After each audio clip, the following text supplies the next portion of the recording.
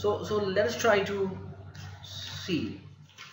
I am given a vector A, which is say like 2i cap plus 3j cap minus 5k cap, and another vector say B given as say 4i cap minus 6j cap plus 7k cap, and say another vector given as minus 2i cap minus 5j cap plus 7k cap. Right now, if someone asks me to find out A minus B, then what happens? I have my 2i cap plus 3j cap minus 5k cap minus 4i cap minus 6j cap plus 7k cap, and that gives me 2i cap minus 4i cap plus 3j cap. This is together, 3j cap plus 6j cap minus 5k cap minus 7k cap. Right now, I cannot put a parenthesis here for obvious reasons. You understand? If I have to put a parenthesis here, I should be writing this as this. Correct? Now what do? So 2i cap, you even otherwise see 2i cap is twice the length of this. Minus 4i cap is what? Is 4 times this length. So it is, and it points in the opposite direction, and you are trying to sum them. Okay, this is 2i cap. So when you sum it, what do? You shift it. Okay, you shift the whole thing so that its tail touches the head of this, and this is what you have to do, right? So this is what it is. So what you get is, if this is 2 in length, this is whole 4 in length, then this part, right, the remaining part is what? So you, and what do?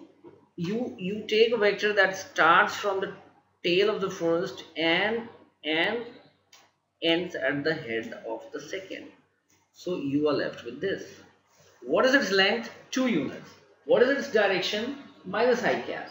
So this vector becomes minus 2i cap. Do we see that? It becomes minus 2i cap. And so what happens? It is as if here it is 2 minus 4 I cap. Is it not? And here 3 plus 6 j cap. And here minus 5 plus 7 k cap. Right? So what do we get? We get minus 2i cap plus 9j cap minus 12k cap. Right? We get that. So we just have to operate on the coefficients as we have been operating. You collect the same coefficients together and operate on them, algebraically add or subtract them, and then write I cap, j cap or k cap, whatever is required. Okay. Now if someone asks me, so this is that. Now if the next question is, say, what is 2a cap minus 3b cap plus not cap, okay, 2a vector minus 3b vector plus 4c vector, what do we have? Okay, so what do we have? this equal to, so this is 2 into the whole A vector, so 2i cap plus 3j cap, right? 3j cap minus 5k cap, okay, okay, minus 3 times B vector, that is 4i cap minus 6j cap plus 7k cap plus 4 times minus 2i cap minus 5j cap, okay, plus 7k cap, right? And now it becomes pretty simple. So this is 2 into 2, 4i cap, okay?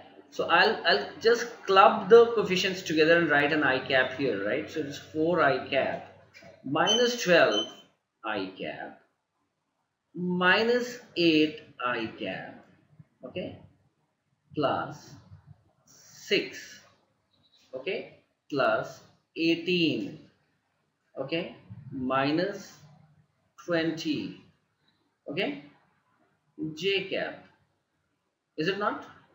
This is minus 20, this is minus 3 into minus 6 plus 18, 2 into 3 is 6, right, plus minus 10 k cap minus 21 k cap, right, minus 3 into 7 plus 4 into 7 is plus 28. What does that become? K cap, right? Now you just have to algebraically sum them. So 4 minus 12 is minus 8. Minus 8 minus 8 is minus 16 I cap. Okay? Plus 24 minus 20 is 4 J cap. Okay? 28 minus 21 is plus 7. Minus 10 plus 7 is minus 3 K cap. So it becomes that simple. Fine.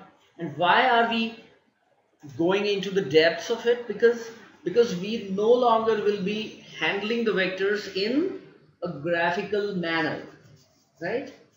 We'll not be adding, subtracting, multiplying them in a graphical manner. Rather, we'll be doing them in an analytical manner, in which I am doing it right now. Correct? And vectors, as we'll see, are an integral part of physics. Okay? They'll keep on coming up, with be it electric field, be it force, be it torque, be it momentum. Okay? It'll keep on coming back to you. Okay? So we have to be pretty clear about what it means and how it is operated. Fine?